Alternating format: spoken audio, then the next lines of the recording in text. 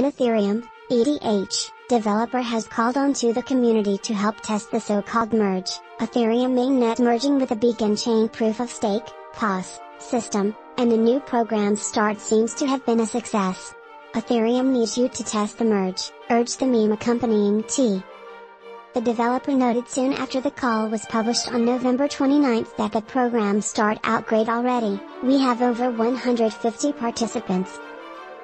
And first docs have been written already. Per the published structure document, the program should be pretty self-guided, and it is not compensated. Participants should document their work as they go and share it online, while Widson also urged them to join the Ethereum R&D Discord channel, used by the core developers to discuss technical matters. As reported, the merge is expected to happen in May or June next year. The necessary code could be completed by February. At 10:37 UTC, ETH is trading at $4.727. It's up 6% in the past 24 hours and almost 9% in the past week.